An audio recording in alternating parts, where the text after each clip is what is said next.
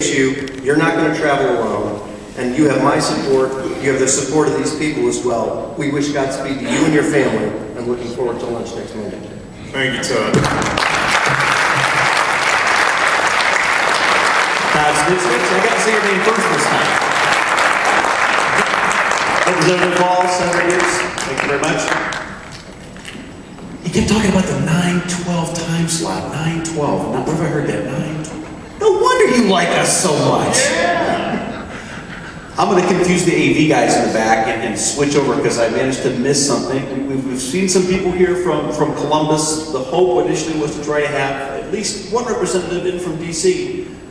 When I first contacted Senator LaTourrette's office, Congressman LaTourrette's office, he was thrilled the opportunity.